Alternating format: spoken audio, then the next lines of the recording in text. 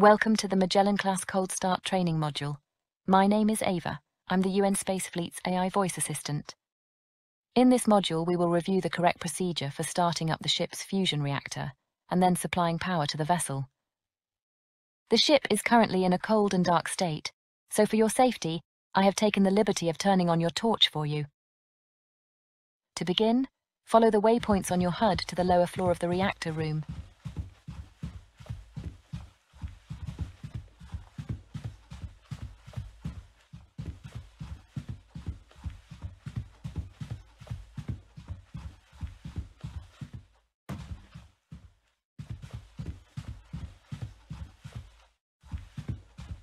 As you can see, the reactor is offline, and none of the ship's systems are powered. Our first task is to provide power to the engineering decks, so let's make our way to the Start Capacitors room. Follow the waypoints on your HUD to the startup distributor.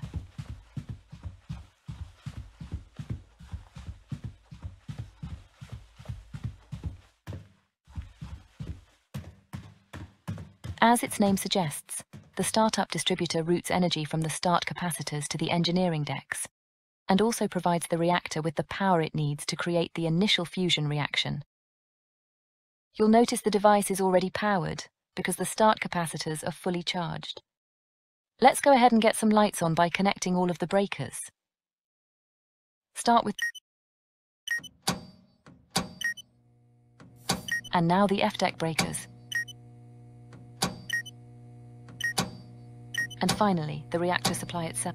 Excellent, now we can see what we're doing. You can go ahead and turn off your torch by pressing T. The reactor controls should now be online, so let's walk back to the reactor room and take a look.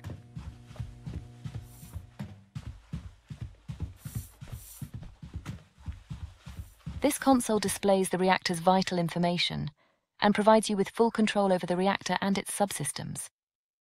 On the left-hand side, we have the coolant section, which shows the liquid helium coolant flow and the condition of the magnetic field coils. On the right-hand side, we have the electrical section, which shows the reactor's main electrical bus, along with its input and output feeds. In the center, we have the reactor's main display, where we can control the fusion reaction itself. As you can see from all of these alarms, it would be impossible to initiate a stable fusion reaction under the current conditions, so let's fix that. The first thing we need to do is supply power to the reactor's internal bus, so go ahead and switch the reactor to startup mode. Great! Now that the reactor has power, we can activate the vacuum pump to start purging the confinement chamber. The chamber pressure should now be dropping. To sustain a fusion reaction, we need an internal pressure of less than 10 nanopascals. While we wait for the confinement chamber to reach its target pressure, let's take care of the reactor's fuel and coolant supplies. Exit the reactor room via the door behind you, and follow the waypoints on your HUD.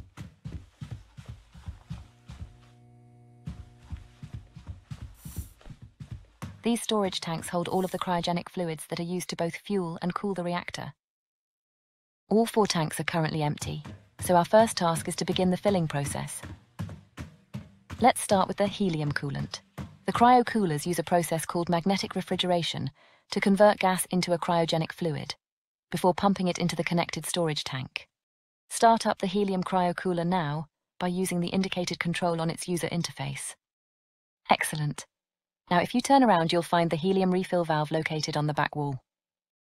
These valves control the flow of gases harvested by the ship's gas collection hardware, which is located on the underside of the forward hull.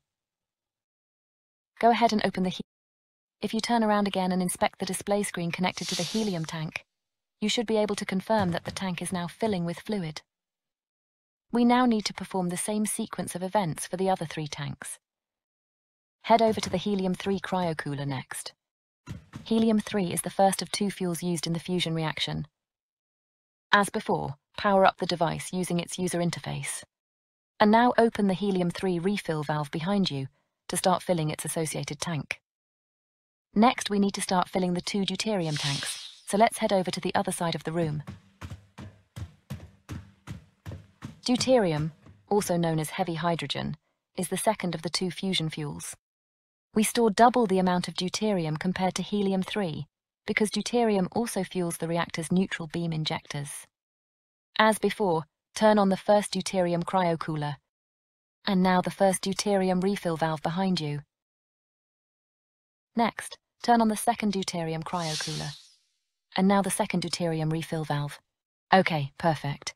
All 4 storage tanks should now be filling with cryogenic fluids.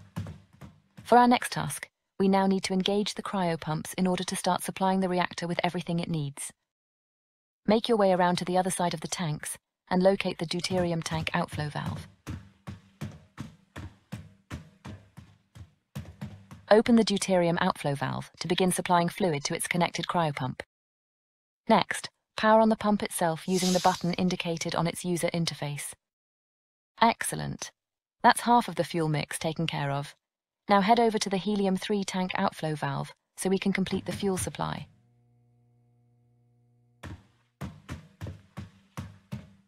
As before, begin by opening the helium-3 outflow valve. And now engage the helium-3 cryopump. Perfect. All we have to do now is take care of the coolant flow. Head over to the helium tank outflow valve.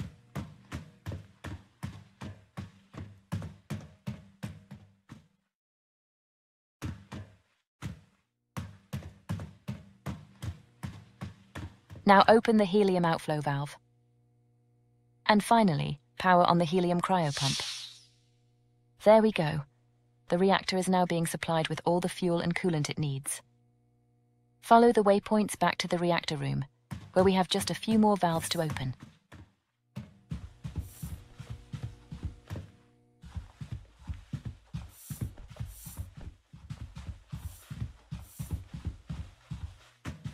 To complete the coolant loop, open the helium inflow valve to start flowing coolant through the magnetic field coils. Now make your way around to the opposite side of the reactor to complete the fuel supply. First, open the deuterium inflow valve. And now open the helium-3 inflow valve. Okay, great. Let's head over to the reactor controls and take a look at the coolant display. As you can see, we now have coolant flowing into the reactor. This has begun the process of cooling down the magnetic field coils, which must reach temperatures below 20 Kelvin in order to become superconductive. Okay, the temperatures look good. You can now power up the field coils. With a solid vacuum established, the field coils powered up, and fuel flowing into the reactor, you are now free to initiate the fusion reaction. Congratulations! You have now successfully started the fusion reactor. This is only half of the cold start procedure complete, however, as we now need to provide power to the ship. With the reactor now powering itself, you can go ahead and switch the internal bus mode from startup to supply. Perfect. If we now head around to the opposite side of the reactor, this device distributes the reactor's output to the ship's high voltage systems, which are in fact the only systems powered directly by the reactor. The rest of the ship is powered by 48 individual battery arrays, which we now need to begin charging using the reactor's output. Go ahead and connect all 5 of the output breakers here. Excellent. If you turn around, you'll see the 5 high voltage distributors are now coming online. Head over to the main battery distributor. This device takes the high voltage reactor feed and distributes it to each of the 8 battery rooms on F-deck. Go ahead and connect all 8 output breakers.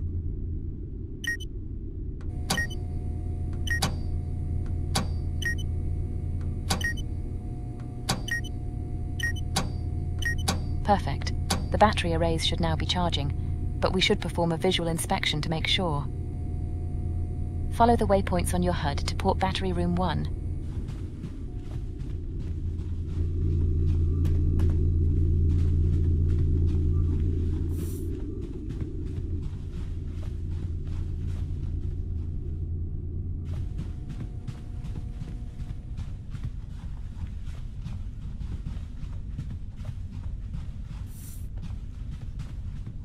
The electrical supply on Magellan-class starships is divided into 4 isolated quadrants: forward, aft, port, and starboard. For increased redundancy, each quadrant is powered by 2 physically isolated battery rooms just like this one. Should the battery arrays in one room cease to function for any reason, the arrays in the second room will continue providing power to that particular quadrant. Similarly, power to one quadrant can be lost entirely, without impacting the supply to the remaining 3 quadrants. Okay, let's take a look at one of the individual battery arrays. On the left-hand side of the user interface, you have controls for managing the input and output breakers. And in the center, you have controls and information relating to this array's 10 solid-state battery cells. If we did everything correctly, all of the cells should now be slowly charging up. For the next step, we now need to connect each of the 8 battery rooms to the ship's electrical grid. This task will take us into the ship's labyrinth of maintenance tunnels, so be sure to watch your head. Follow the waypoints on your HUD to port battery aggregator 1.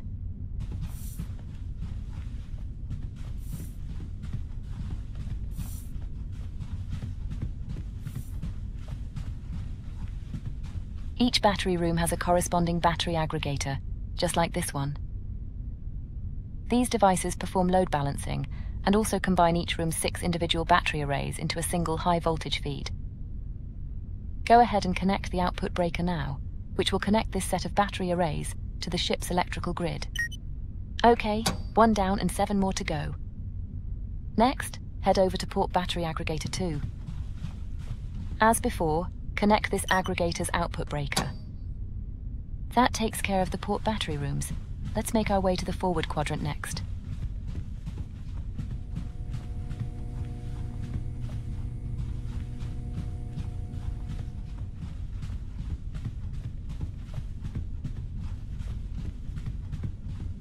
Go ahead and connect the output breaker, and the same again on forward battery aggregator 2. Okay, onwards to the starboard quadrant.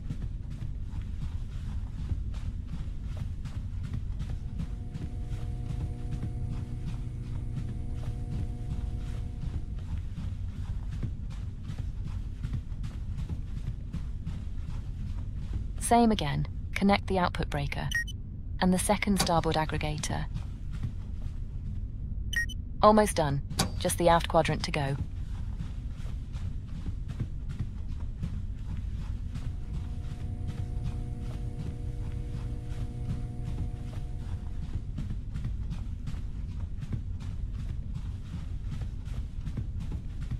Connect up the first aft aggregator, and finally the second aft aggregator.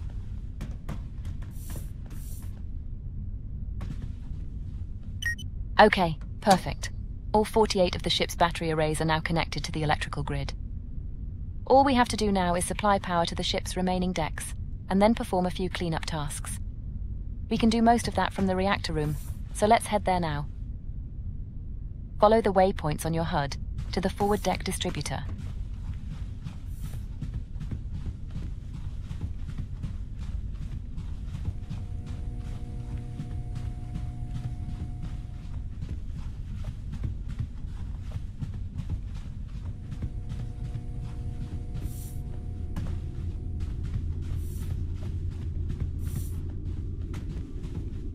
Each deck in a given quadrant is fed by a deck distributor, which takes the total electrical load of that quadrant, and then load balances it between the 2 connected battery aggregators.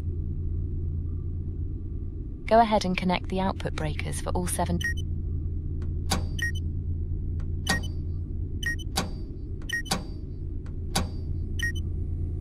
Okay, now head over to the starboard deck distributor and do the same.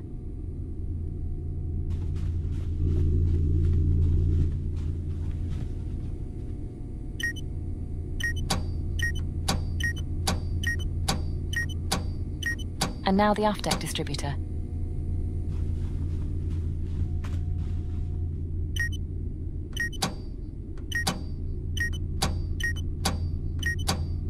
And finally, the port deck distributor.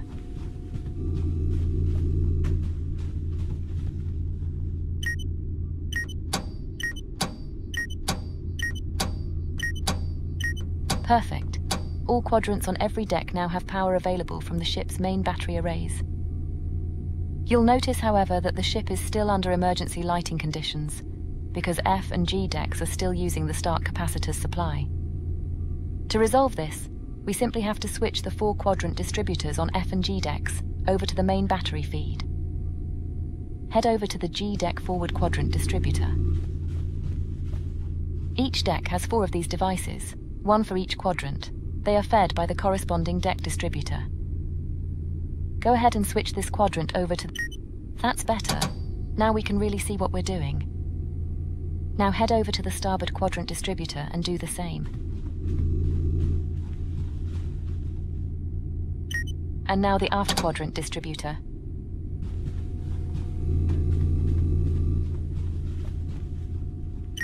And finally, the port quadrant distributor.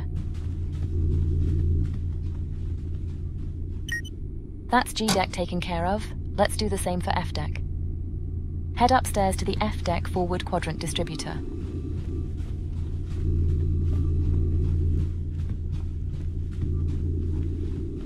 As before, switch this device over to... And now the same on the starboard quadrant distributor.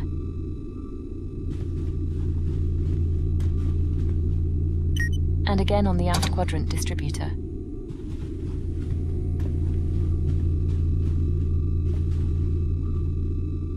And finally, the port quadrant distributor.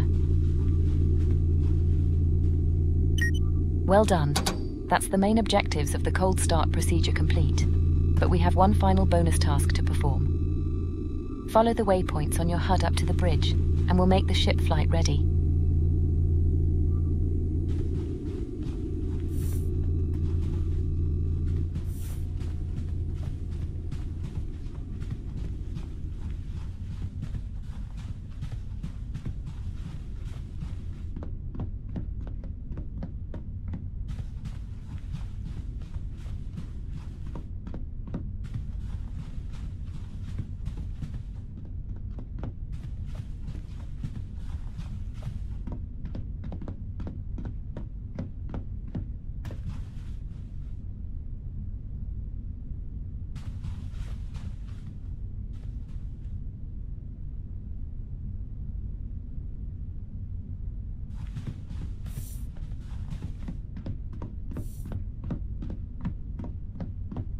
The lights and bridge systems are still turned off, so let's bring everything online. Head over to the A-deck distributor in the engineering alcove. Now go ahead and turn on the bridge lighting. And now power up the bridge systems. Okay, there we go. You have successfully started the fusion reactor, routed power to all of the ship's decks, and brought the bridge online into a flight-ready state. This concludes the Magellan-class Cold Start training module. Good luck, and I hope you'll join me again in future training modules.